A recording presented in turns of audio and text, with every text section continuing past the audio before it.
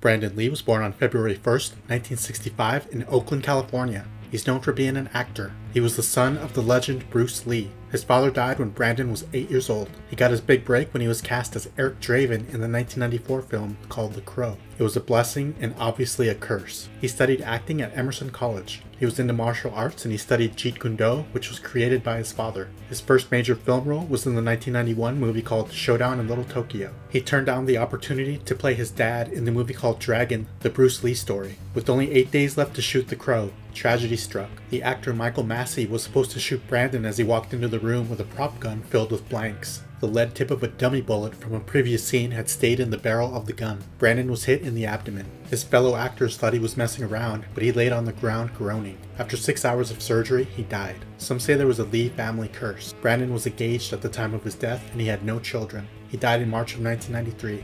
He was 28 years old.